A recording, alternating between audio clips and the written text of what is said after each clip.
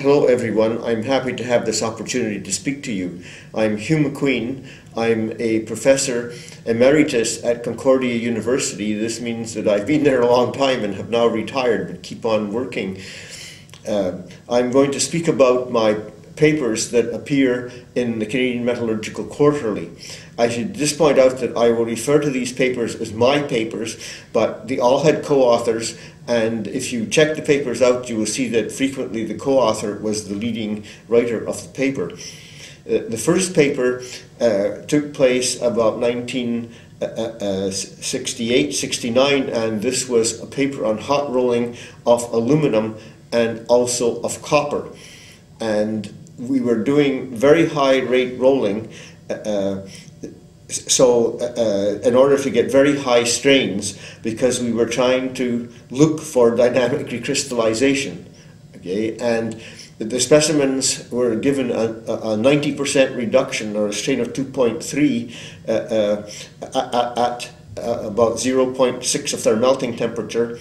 And then they were quenched immediately. They came out of the rolling mill by falling into a tank of ice brine. We found great differences between the aluminum and the copper. The copper had almost completely statically recrystallized. Okay, there was no dynamic recrystallization because of the high speed of the test, but it had statically recrystallized because of the fact that there was such a high dislocation density in the material. In the case of aluminum, however, it did not recrystallize at all. It was still in the deformed condition, and we did electron microscopy of both of them, and we did find some non-recrystallized regions in the copper, but as I said, the aluminum was completely not recrystallized. We did two temperatures, and we could easily see that the subgrains are much larger at the higher temperature of deformation. The second paper that appeared in the Canadian Metallurgical Quarterly was perhaps was a few years later, and this was on the hot torsion of aluminum 0.65 iron. The 0.65 iron is quite important because it, in the long run, prevents the alloy from recovering and softening at low temperatures. The iron is present as particles, and so consequently it does not reduce the conductivity to any great degree.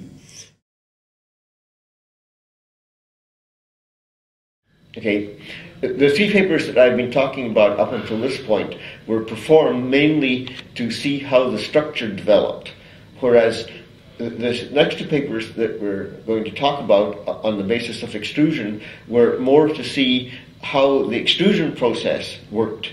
Okay, and so we used the same general principles that we were examining the microstructures of the material, and try to correspond those things now, not to the flow stress, but to basically what the stresses that were involved in the extrusion process.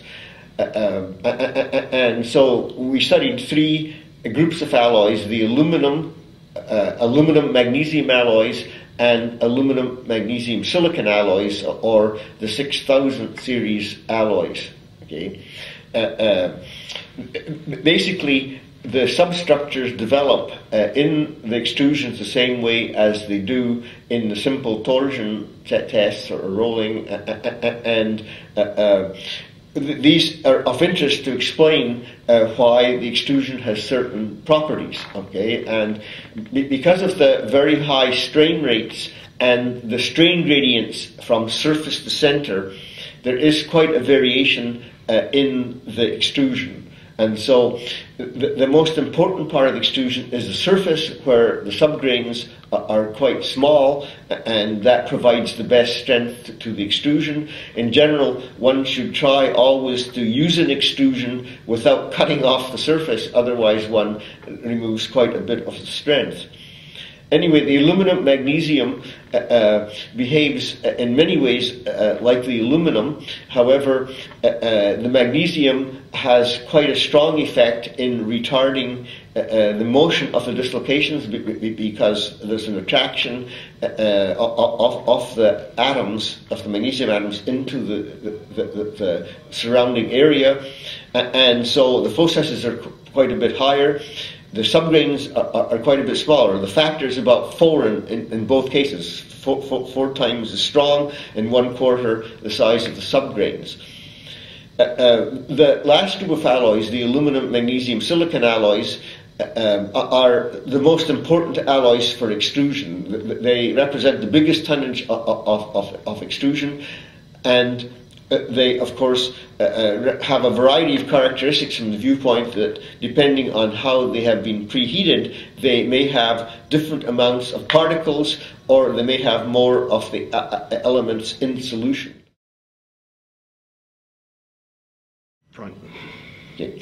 So the main effort of my work for the last 50 years has been the hot working of aluminum alloys, and I must have worked on the order of 30 or 40 different alloys from every class of aluminum metallurgy.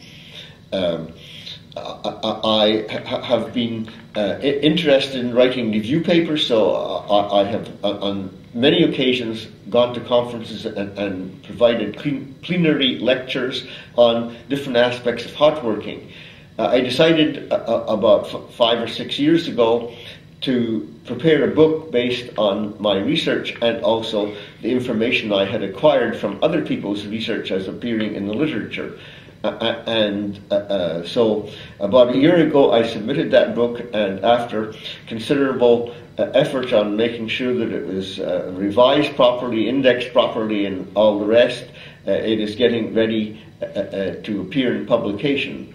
The title of that book is Hot Deformation and Processing of Aluminum Alloys, and in this adventure I was helped by several colleagues that I've had over the years. In addition to myself, there was Stefano Spigarelli and Enrico Evangelista from Italy. They had been working with me for quite some time. And then an important writer was Mike Kastner, who has worked at Naval Postgraduate School at University of Southern California, and presently is a director of research in one of the U.S. government departments.